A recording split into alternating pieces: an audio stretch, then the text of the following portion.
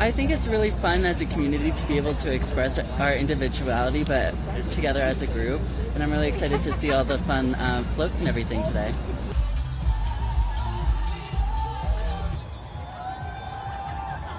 I think it's really important for everyone to come together and like celebrate everybody and how different everybody is, but we're all like unified by our sexuality.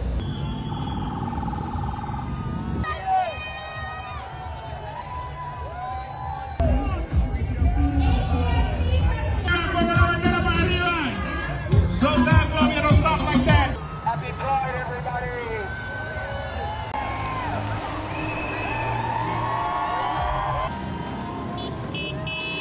What it means, I think it's special to share that with them. They have two moms, and it's something that, especially my son Sean, he's in middle school, and dealing with the stigma around having two moms, and I want them to see the culture and see that they're loved, and this is a welcome space.